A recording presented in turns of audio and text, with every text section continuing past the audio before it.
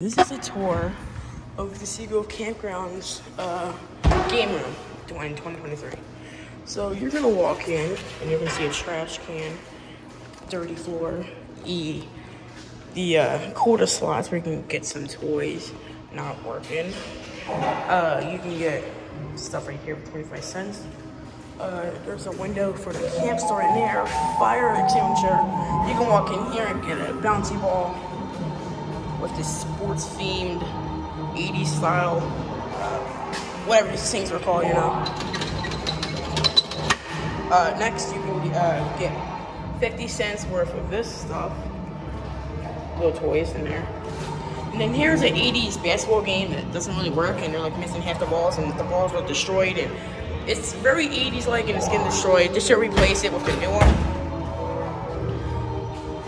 Oh shoot, my phone's gonna die. This is another one of those things, but it's like modern. This is like Joker style. It's kids or kill or something. It's kind of 80s style, but newer. Oh, okay.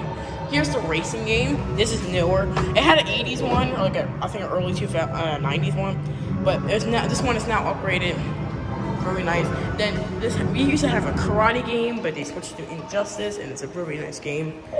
Here are some pool tables with some lights over here, and this is where you can exchange everything for quarters.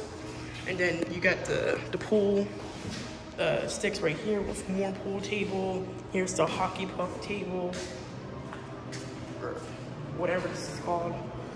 Here's a candy claw machine. You play until you win. Then here's a rip-off claw machine game that I've spent probably all my quarters on. Then here's another one that I don't think it actually works. Then there's a plug. Then here's a Pac-Man machine. And Mrs. Pac-Man machine. Looking very 80s like, oh.